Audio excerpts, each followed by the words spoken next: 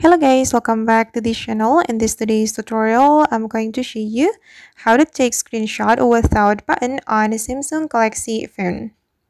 Okay, let's get into it guys. Usually if we want to take screenshot, we need to press the power button and the volume button at the same time, but don't worry because we can still take screenshot without the D button. You can use assistant menu to take screenshot, and this is how the assistant menu looks like. You need to activate this assistant menu, and you can tap on the assistant menu and click on screenshot to take screenshot, just like so.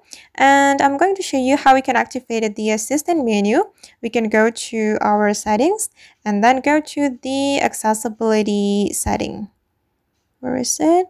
This one, accessibility setting, and go to the interaction and dexterity. And after that, you need to click on the toggle button to activate the assistant menu.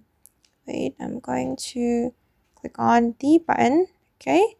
And after that, you will be able to use this assistant menu to take screenshot on your Samsung Galaxy phone.